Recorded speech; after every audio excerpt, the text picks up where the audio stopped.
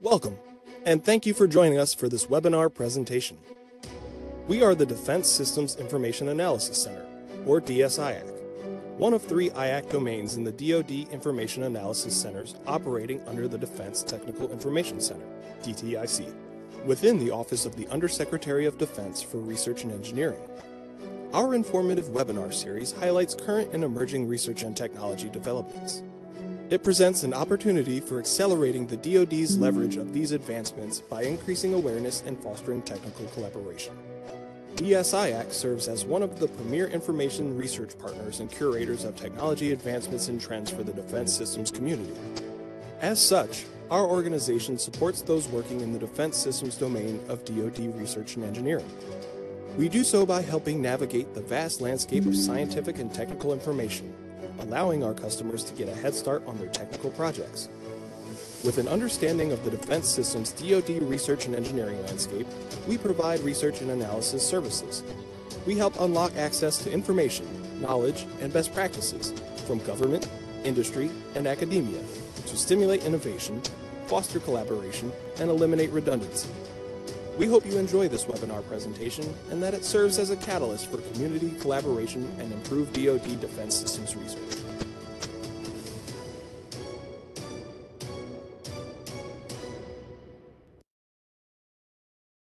All right, well, thank you everybody for joining. Hopefully you're able to catch that little introduction video commercial for DSIAC to understand who we are and what we do.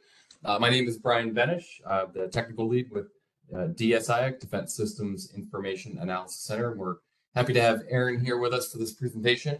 Just a couple words of introduction before I hand the mic over to Aaron. About those in the WebEx platform, I want to point out one important feature, which is the Q&A section. At any point during the presentation, if you have a question that you would like to ask Aaron, please enter that into the Q&A section, and we will get to those at the end in the order they were received. So if you do not see the Q&A portion of the WebEx platform, you might want to try to find some 3 ellipses, little ellipses, and click those. Click on Q&A, and you can get your question in that way.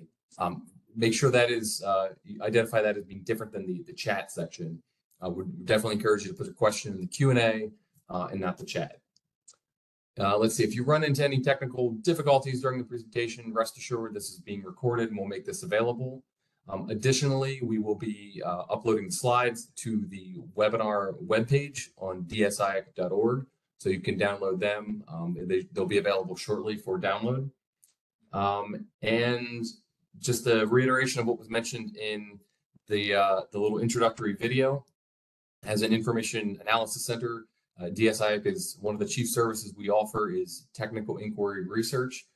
So if you have any technical question that we can help you with, maybe in the area here of non-lethal weapons or any other topic on the defense systems domain, we are happy to help you. We are fully funded to perform about 4 hours or so of research to help you get a head start to any topic, any question you might have in a short amount of time. So head to our website, check out how you can send a question our way, how we can help.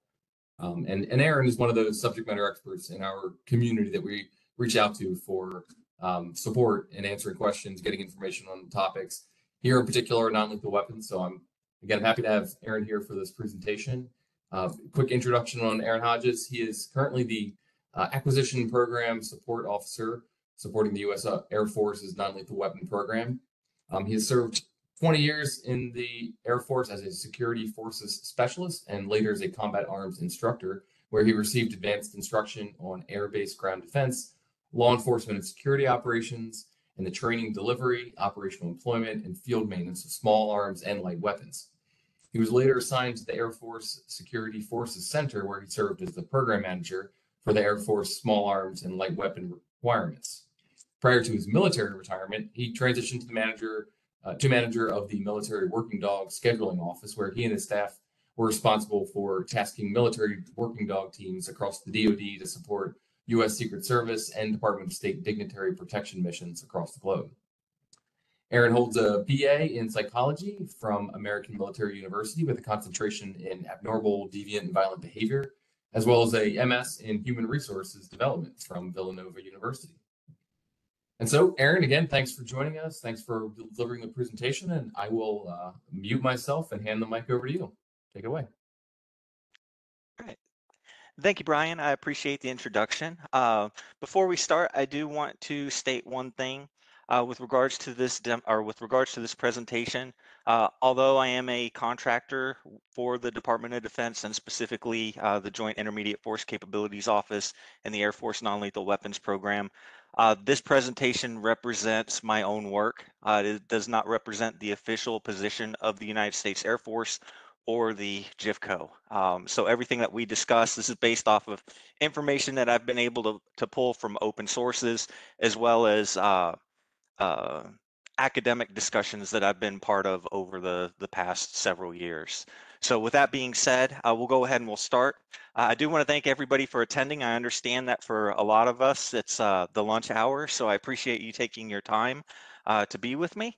And we'll go ahead and we'll move forward. So we're going to break this into two discussion points. The first part is going to be essentially the Air Force Non-Lethal Weapons Program.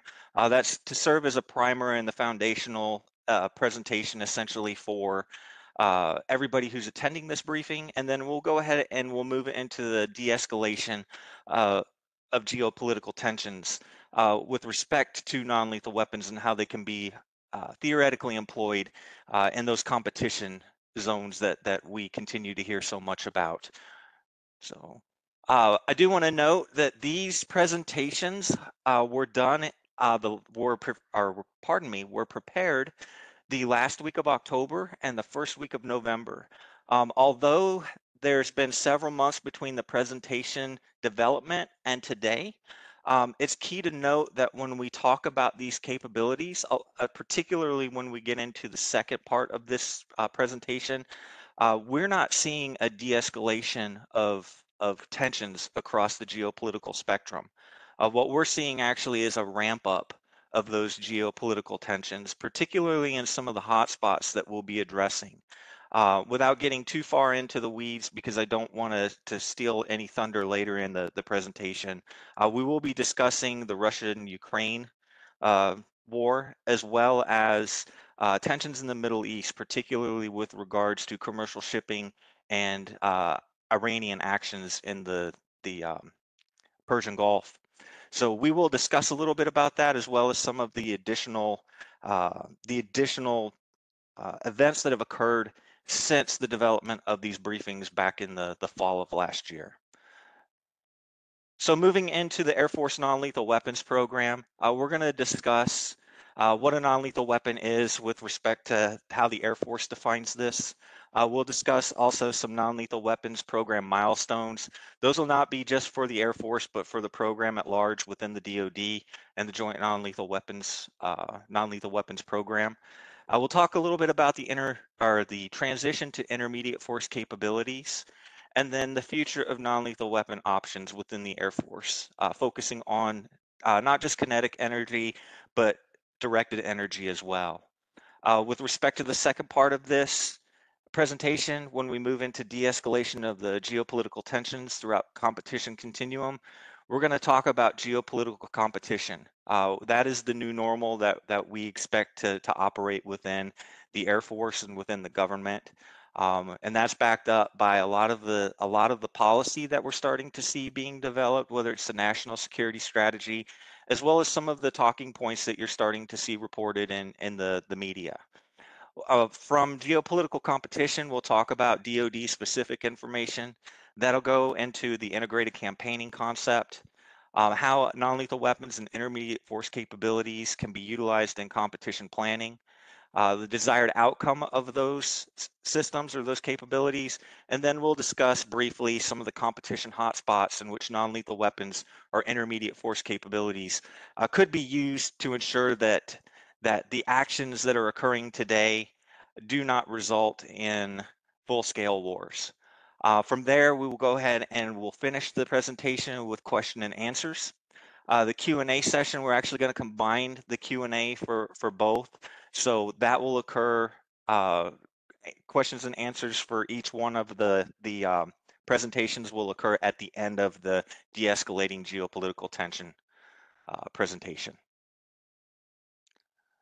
So with respect to the Air Force non-lethal weapons program, I think it's very key because we start running into, very key to discuss this because we start running into some questions as to what are non-lethal weapons, what aren't non-lethal weapons, and how does the concept of intermediate force capability bridge the gap when non-lethal weapons are involved.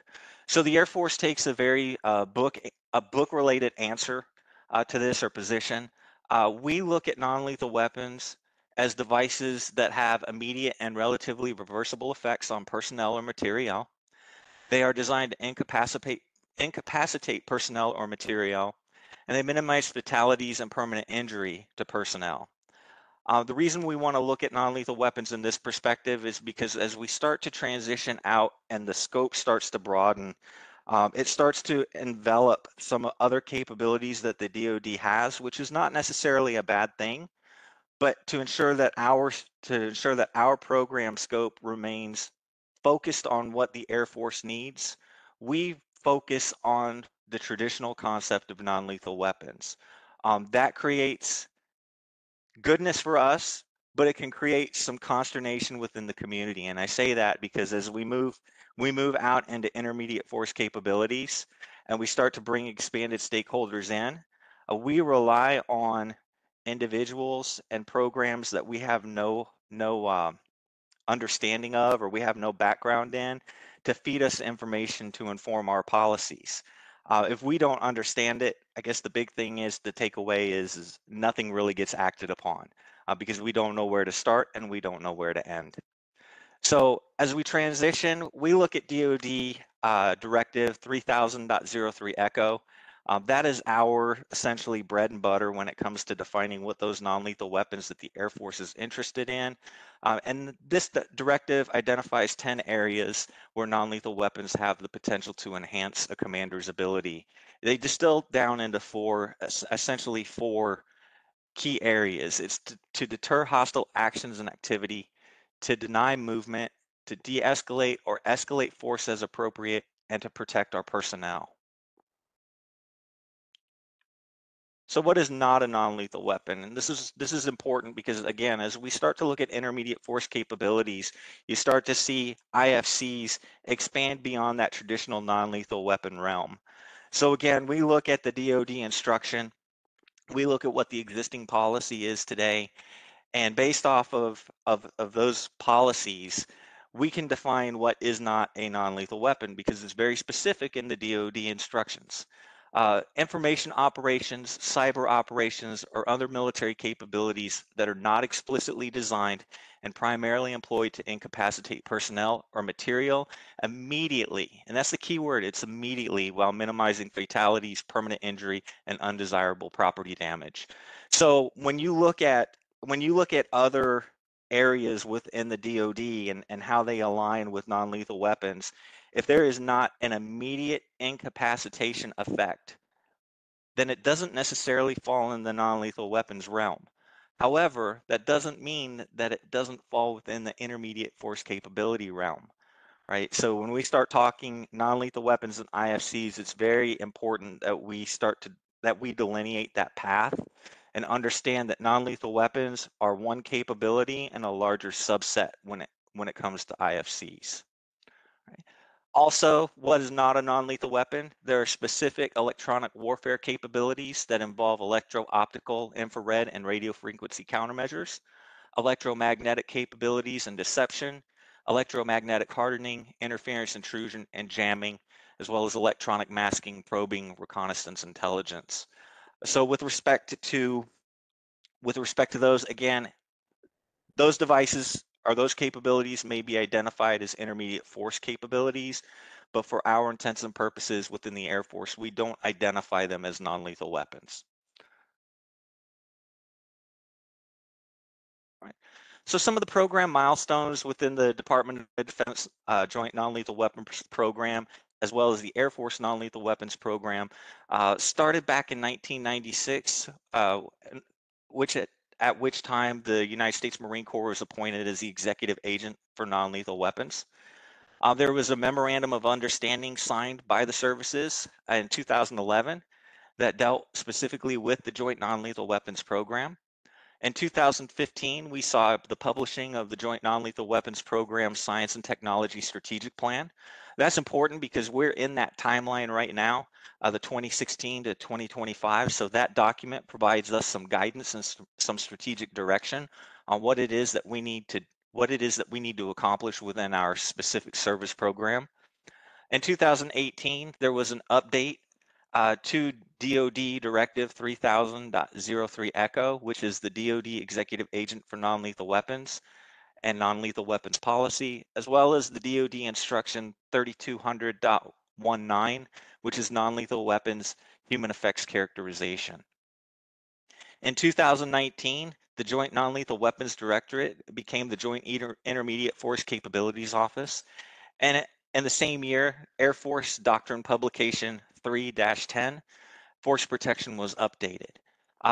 This Air Force Doctrine publication is very important for our career field as a whole, the Security Forces career field, because it essentially defines how the Air Force fights on the ground and in the air when it comes to force protection, and what our force planners, what our war planners need to consider when developing their war plans. So with respect to this document, this really kind of identifies or provides a foundational policy for the Air Force on how non-lethal weapons can be employed within our various military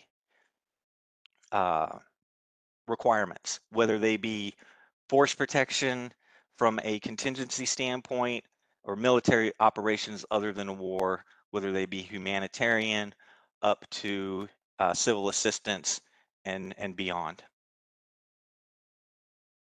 So as we transition to the concept of intermediate force capabilities, we need to keep in mind that this is a non-doctrinal term right now that is adopted to reflect the potential for increased capabilities beyond traditional non-lethal weapons. All right, the GIFCO has been very instrumental in trying to get intermediate force capabilities identified within those DoD policies, which touch the non-lethal weapons world. They are in the process of trying to transition IFC or intermediate force capabilities into a doctrinal term. And based off of the success that they've been having, what I would say is that means the Air Force probably will need to transition as well. With that being said, there's of course the opportunity for things to expand. The program could expand outside of the realm of the non-lethal weapons world. However, until those major decision points get codified in DoD, which then drives the Air Force to codify them as well, we still can't foot stomp enough look at non-lethal weapons in the traditional sense. So with the transition of intermediate force capabilities, or the transition to those IFCs, what that does is it expands efforts to a larger group of stakeholders, as we previously touched. It aligns those non-lethal weapons non-lethal weapons are primarily aligned to law enforcement and physical security functions within the DoD, but it allows larger communities within the DoD and within the services to adopt non-lethal weapons or intermediate force capabilities to meet their mission's needs. It also represents a shift in functional paradigms, and it aligns the non-lethal weapons capabilities to capabilities such as military information support operations, electronic warfare or electromagnetic spectrum management, and then traditional modalities of lethality. So when we look at non-lethal weapons, we look at lethal weapons, whether it be an aircraft, a ground weapon like an M4 carbine, or some of the other systems that we may have. Traditionally, when we look at the Department of Defense, lethality is the mission, right? That's what we do. We execute force on an objective, and we do it very well when you look at it. We fight traditional wars, but non-lethal weapons allow us to not just supplement, but to enable lethality. So they go hand in hand, which right now, what I would say the paradigm that we start to see is that they're truly separated, right? And that's within the DoD, not just within the Air Force. And because non-lethal weapons are considered non-lethal, it seems to be counterintuitive to some of our decision makers when their traditional focus is on the lethality of the force, not the force's ability to execute IFCs or non-lethal weapons as a whole.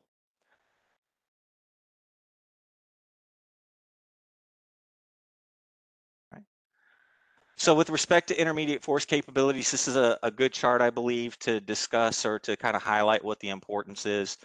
Within the DoD, we apply force, we put people in hostile places. When we provide them intermediate force capabilities or non-lethal weapons, we provide the commander two options, and we provide the civilian population as well as the force that we're fighting against two options. We can either de-escalate the situation, which is the picture that is presented in the bottom right-hand corner, and allow everything to go on as normal, or intermediate force capabilities, non-lethal force or non-lethal weapons allow commanders, when appropriate, to escalate as necessary.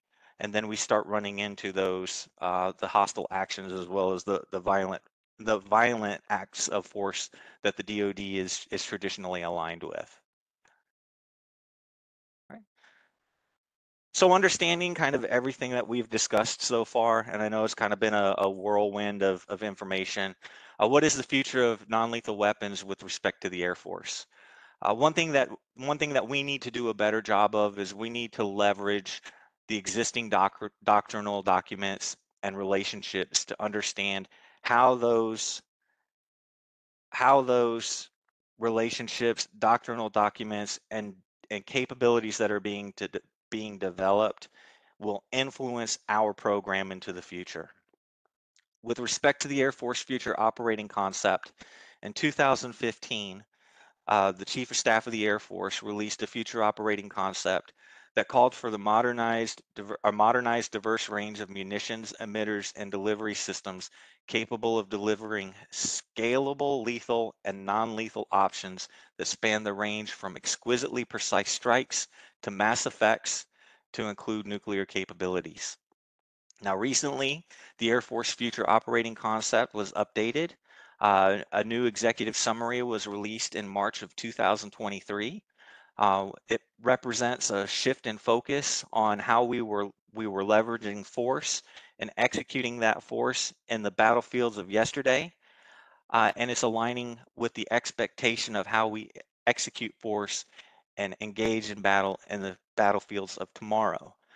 We have not seen the new future operating concept, but that is one document that we will have to align with our processes to ensure that non-lethal weapons and intermediate force capabilities continue to be fielded and given to the warfighter at large. Additional things that we can do is we can foster relationships with our research laboratories as well as within the DoD science and technology communities to identify suitable solutions regardless of the energetic characteristics. All right, we look at kinetic energy, which is the majority of the systems that we currently have, and then we look at directed energy as well. We need to partner with expanded stakeholders to identify requirements, test our solutions, and generate desired outcomes. We also need to consider how we can leverage what the Congressional Research Service identified as a over $1 billion investment in DoD development of unclassified directed energy research, test, evaluation, and weapon system procurement. We leave a lot of money on the table as a service. And one thing that our program needs to do is we need to find a way in which we can forge those relationships, identify those expanded stakeholders, and leverage that investment, whether it be Air Force investment or sister service investment, to get non-lethal weapons and intermediate force capabilities into the hands of the airmen and the guardians. And then we also need to continue to field, sustain, and upgrade our legacy systems to meet the needs of our expanded stakeholders, whether they're security forces or some of our Air Force spec war individuals. And those legacy systems include conducted energy weapons such as the taser devices, as well as other human electromuscular incapacitation devices that may be currently under development, flashbang grenades, acoustic hailing devices, laser dazzlers or ocular interrupters, as well as compressed air launchers. So now that everybody in attendance has kind of an understanding of where we are at with regards to non-lethal weapons, intermediate force capabilities, and how the Air Force envisions them. We'll go ahead and we'll talk a little bit about de-escalation of geopolitical tensions and how these weapons can be used to enable foreign policy on behalf of the U.S. government, partner nationships, our partner nations, and our allies. We're going to talk a little bit about geopolitical competition. We'll talk about integrated campaigning. We'll discuss non-lethal weapons and IFCs and competition planning, the desired outcomes, and then we'll briefly discuss competition hotspots, and then we'll end with a question and answer session. Right? So when it comes to geopolitical competition being the new normal, we started to really see in the documentation being released by the government a trend around 2015 when it came to that geopolitical competition concept. You started to see information being released, like the top quote came from General Paul J. Selva, who was the Vice Chairman of the Joint Chiefs of Staff, stating that rather than attempting to impose a false dichotomy of peace or war, or to assume an artificially static environment that can be broken into discrete campaigns with fixed end states, the joint concept for integrated campaigning recognizes the needs for proactive, ongoing campaigning that adjusts to fluid policy environments and changing conditions to create favorable and sustainable outcomes. The takeaway from this is essentially that we need to understand that the role of the Department of Defense is changing. It's not just executing force on an objective. It's not just full-scale war. It's working with partner nations, working with allies, and working within our own framework to utilize our capabilities, whatever they may be, to further the needs of the nation, the cause of the nation, and our mindset in which the world should operate. As we go further down into the history of this geopolitical competition, we start to see that policy guidelines and positions have changed, right? And they've changed for the better.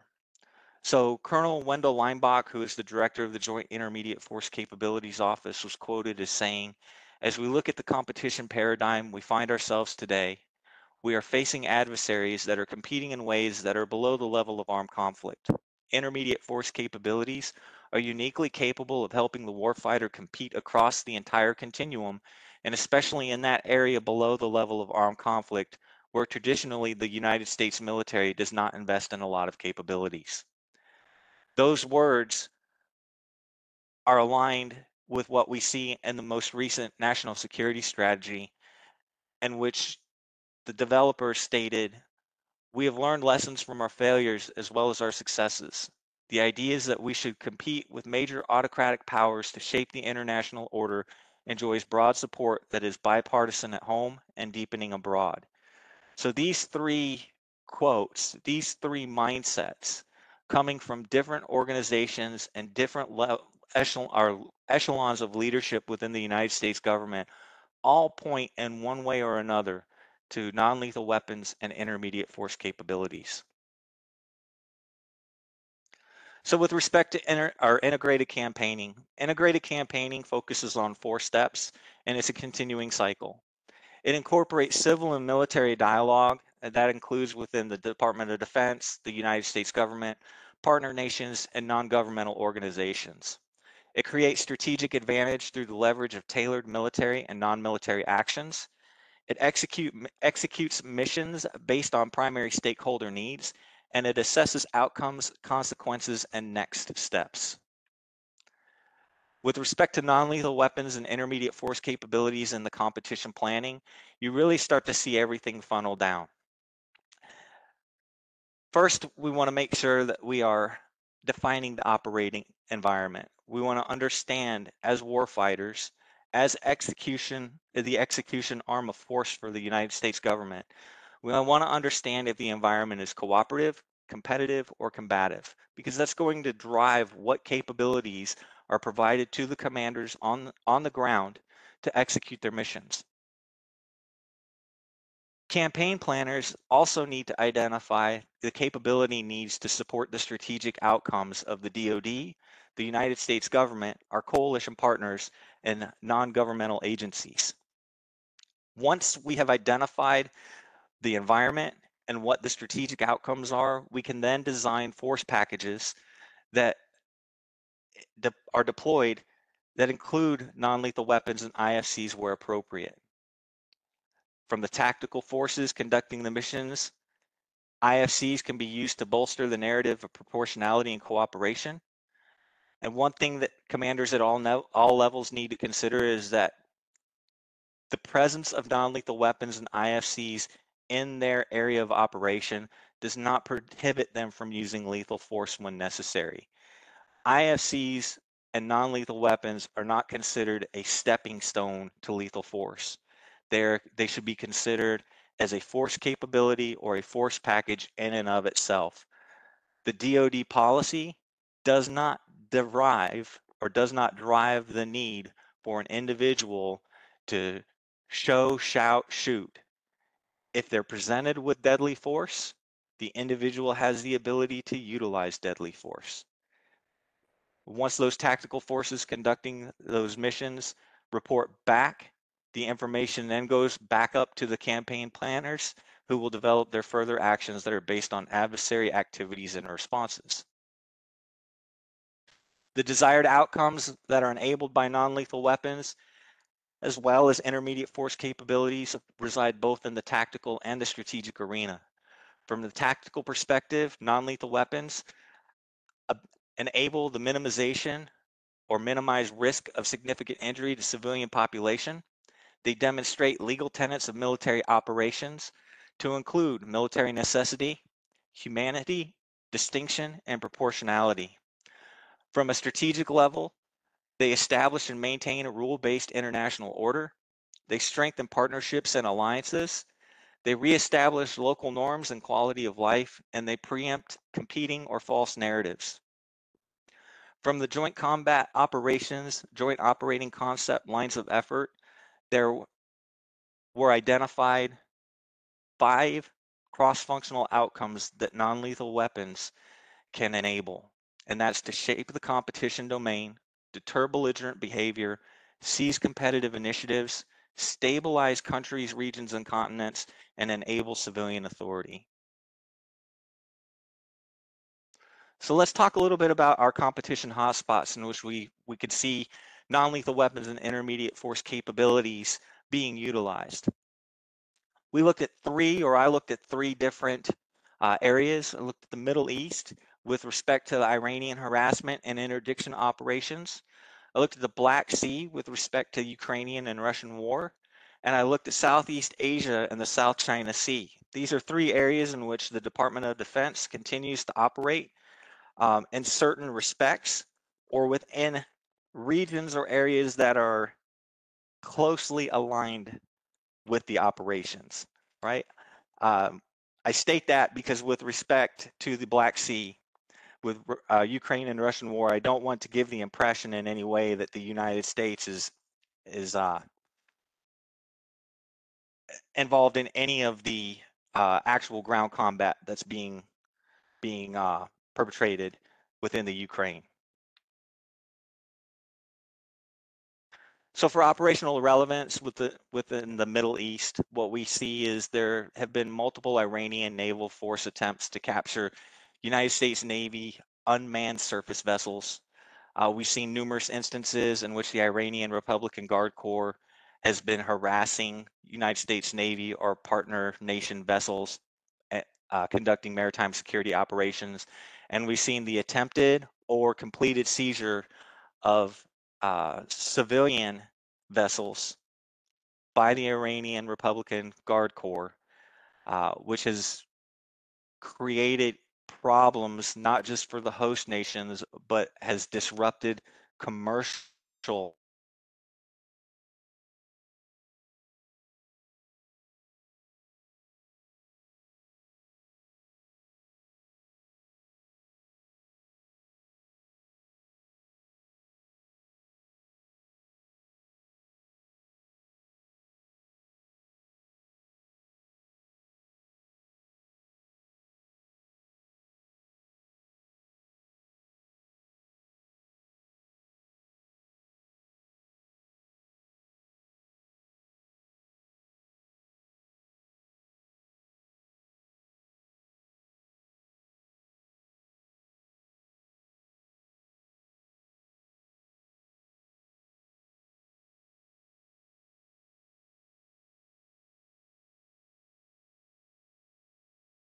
One thing to consider with regards to non-lethal weapons or intermediate force capabilities, back in the fall, the Ukraine and Russia had brokered an agreement with the assistance of the UN that allowed for 10 million tons of food within the first 3 months of the conflict to be exported out of the Ukraine via the Black Sea.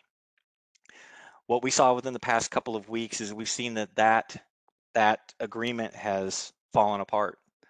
Russia has stated that they no longer want to participate in the agreement, which has allowed questions to come into play on how the Ukraine will allow or will be allowed to rely on their existing economic capabilities to sustain their country. Right. Within the Black Sea, there's $3 trillion in combined nominal GDP. That includes the Ukraine. There's 300 million people. There's 48,000 ships that pass through the Bosphorus Straits annually. 70% of the Ukrainian exports transition through the Black Sea. That was pre-war. 5 million tons of food transitions per month pre-war. And with regards to Ukraine and the economic scale associated with that agreement enabled 70% of the exports to transition out of the Ukraine based off of the road structure and the rail structures that they have, the infrastructure within Ukraine. Only 10% of exports are exported by land means. If Ukraine has to transition to a land-based transport, they're going to be forced to transition through countries such as Poland, Lithuania, or Romania to have their products moved out of their country, away from the Black Sea and into the Baltic Sea. All of this costs time and money. All of this, with respect to geopolitical tensions, creates heightened areas in which people can make bad decisions, and it creates problems in which, from the respective area from economic standpoints, in which any instance that is out of question, any instance in which there's a shadow of a doubt of whether or not it is a friendly action or a violent action, can cause this area to basically expand into larger armed conflicts. The last area I wanted to look at and wanted to discuss just briefly is the South China Sea. The South China Sea gets a lot of attention, particularly with regards to China and their 9-dash line. But we don't understand sometimes the importance of what that area means to the world economies. So I was able to find a quote from Walter Russell Mead in the Wall Street Journal that I think hammered home the point of how important this area is to the world. When we look at this quote and we look at the actions that are being perpetrated within the South China Sea, we've seen that in recent months, Beijing has sunk Vietnamese fishing vessels, sent armed flotillas to harass Malaysian offshore energy exploration, and wielded maritime militia to surround Philippine outposts. That occurs to this time as well. Beijing has further militarized its artificial islands in the Spratlys with new aircraft deployments. It's announced unilateral fishing bans, and it has conducted destabilizing military exercises in contested waters around disputed features. From an economic standpoint, if this area were to become a hot zone in which a shooting war, for lack of better terms, were to occur, this would disrupt $3.4 trillion worth of shipborne commerce that transits the sea annually. It disrupts energy production. That region specifically contains about $11 billion or 11 billion barrels of oil that's proved to be probable reserves. This is the equivalent of the amount of proved oil reserves in Mexico. It also contains 190 trillion cubic feet of natural gas and significant stocks of fish, coral, and other undersea resources that are utilized by other countries for their economic purposes. finally, in 2016, when we look at the South China Sea, we think of China and it being an issue just with the Asian countries or the Asian region. But when we look at the top 10 exporters in the South China Sea, we actually see that this area is used not just by Asian countries, but by European countries as well. And of the top 10, 3 of the countries that we consider friends and allies are involved. Japan represents a $141 billion $141 billion worth of exported goods. Germany represents $117 billion of exported goods, or about 3% of the South China Sea exports. And South Korea represents $249 billion, just behind China, with 7% of the South China Sea exports. So when you consider the amount of commercial traffic and economic ties related to this region, in the event that there were some kind of a war that were to break out, it could be catastrophic across the globe. Non-lethal weapons in this respect allow us to gauge individual countries' actions. It allows us to de-escalate where appropriate. It allows us to try to deter any of those actions in which a violent confrontation could be expected. So understanding all of this, understanding where we've been and kind of how the world presents this non-lethal weapons or presents conundrums that lend themselves to non-lethal weapons, I'd like to go ahead and open up for question and answers at this time. Thanks, Aaron. Yeah, I appreciate the presentation. Well delivered, great content. We did have a few questions come through already. So before I start reading them, I'll spend just a moment to remind everyone of the Q&A portal.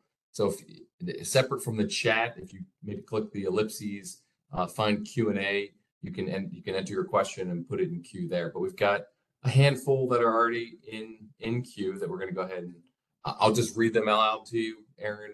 Hopefully you have access. You can maybe read them as well. And you can just respond to them and we'll, again, take them in order that they were received. So the first one that came in is just asking where the best places are to find effectiveness or risk information of the current non-lethal weapons. So things like percent of effectiveness, range, area, or significant risk of injury, etc.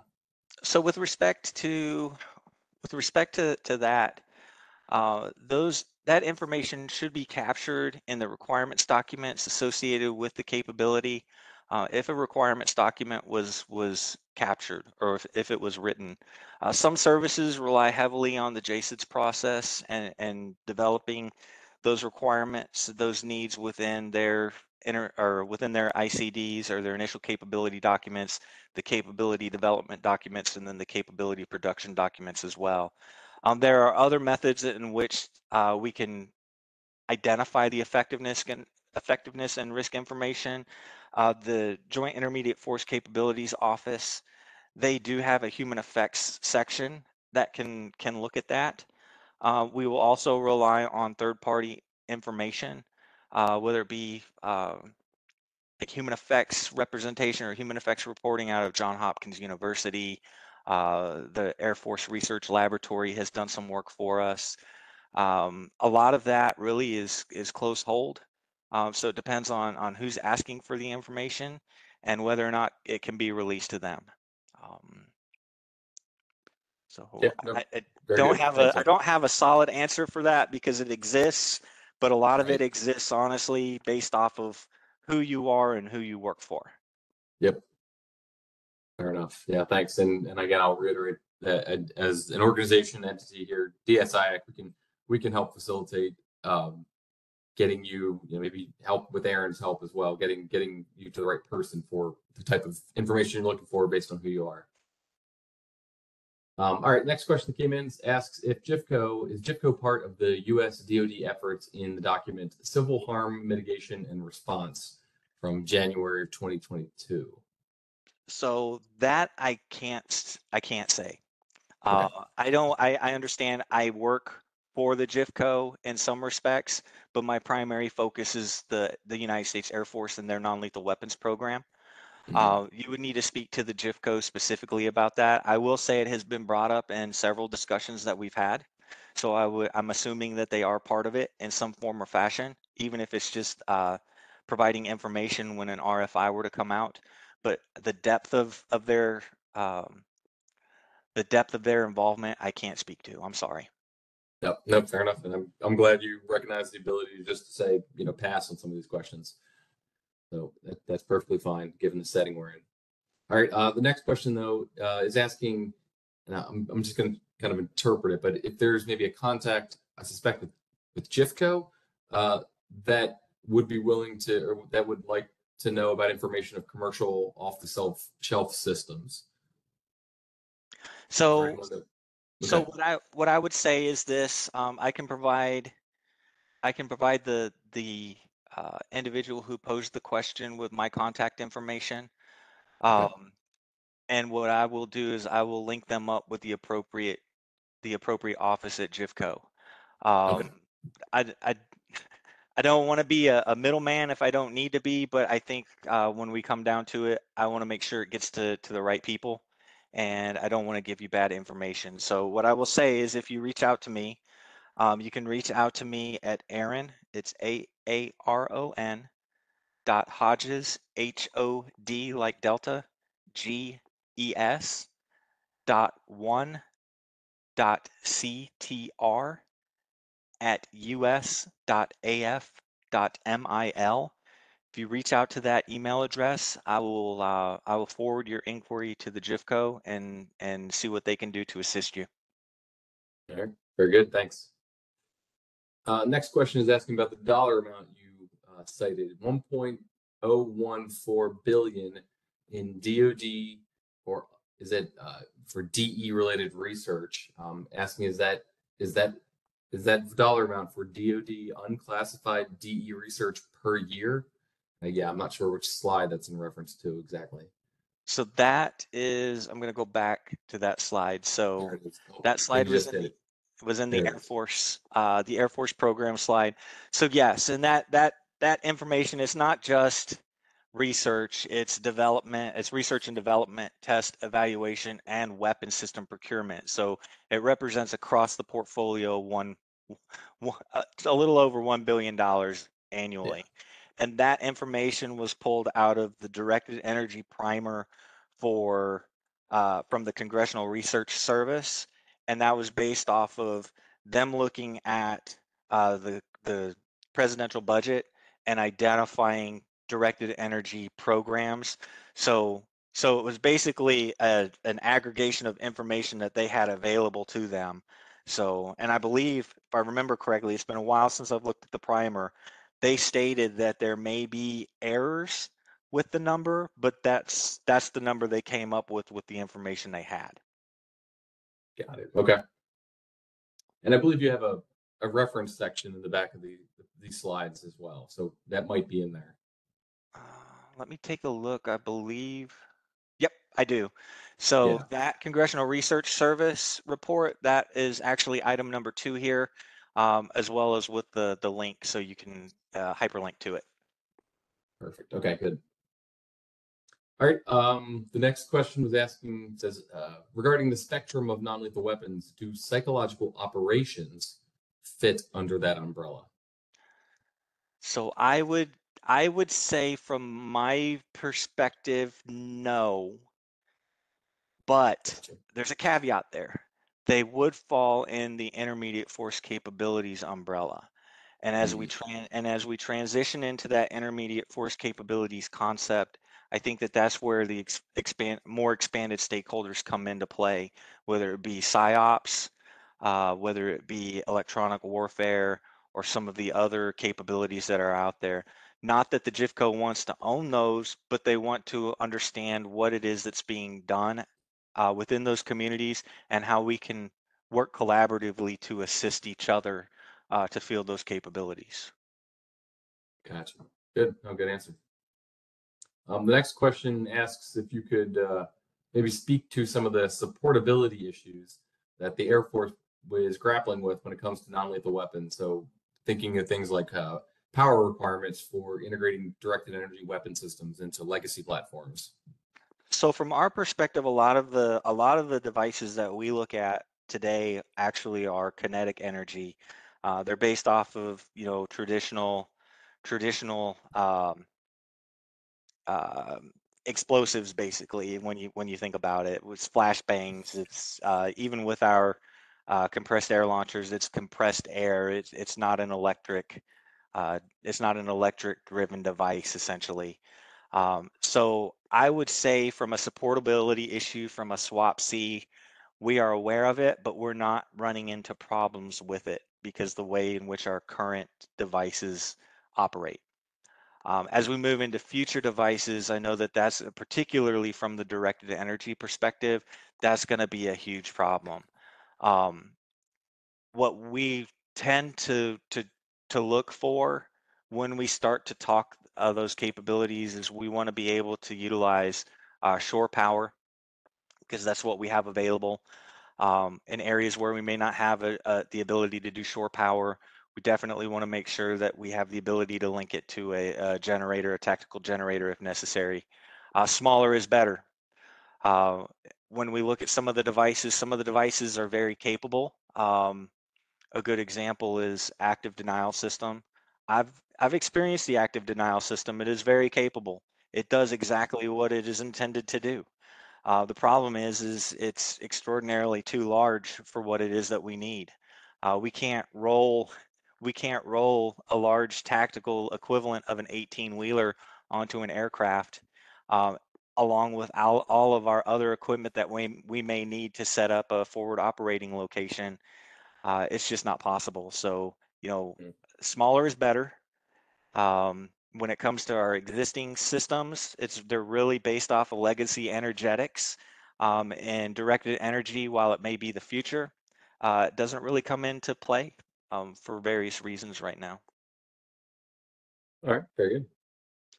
I'm going to kind of jump around with based on some of the questions we got, and also questions in the chat. So this one question received in the chat, and I'm going to paraphrase it, but it essentially is asking what consideration not the GIFCO has with respect to non-lethal capabilities using drones, or well, say using drones or countering them. So maybe drone use for non-lethal weapon systems. So yes. I'll just simply state yes. There are programs that are being looked at. If I remember correctly, there are budget line items specifically for programs for drone purposes, integrating IFCs into drones. More from a tactical perspective, not necessarily integrating into drones, at least at this time, into a warfighting airframe. One thing with respect to airframes, we don't touch airframes. We as an Air Force don't touch airframes from the non-lethal weapons program perspective. That is managed by the A3 community. Our program resides in the A4 community. It is specifically the leadership starts at the air staff, and it's the director of security forces. It's a one-star general, and it trickles down to the expanded stakeholders in the security forces community. So yes, I would say there is. That is a GIFCO program. It is not necessarily something that we are involved in, but like anything else, if we identify a need as a service for it, we jump on board and try to provide information so we can get those capabilities out to our warfighters, both in the Air Force as well as within the joint communities. Okay, great. Well, and that might answer one of the other questions that we received, asking, maybe I might be misinterpreting it, but asks, is there any specific project for non-lethal weapon airborne, which I'm taking to mean non-lethal weapon systems on aircrafts, or deployed off of an aircraft system? So again, I would state, from the big perspective, when we're talking large airframes like F-35s, F-22s, C-17s, that's not within our scope of responsibility. We're looking more at tactical ground-based non-lethal weapons and IFCs within our community. We're not seeing any requirement per se about that, but again, if the requirement gets developed, that's where we would step in and we would work with the GIFCO as well as the users to identify what's out there and how we can field those solutions for the warfighter. Got it. Okay. I think maybe our last question that I'll pose to you is asking if a war breaks out, there's conflict in the South China Sea, are U.S. defense companies diversifying the source of supply away from Asia in order to maintain production of critical technology that non-lethal weapon systems need? So maybe speaking towards the long-term sustainability of non-lethal weapon systems in the face of potential wars and conflict. So that's not anything that we've really looked at. Those may be discussions that are being done within certain communities within the Air Force. I'm thinking like munitions communities, PEO soldier within the Army, or I'm sorry, not PEO soldier, PEO ammunition within the Army. But that's not something really that the Air Force non-lethal weapons program has looked at. We partner with those communities where it's appropriate as well, like with regards to development of our flashbang capabilities or our munitions-based capabilities. What I would say is this.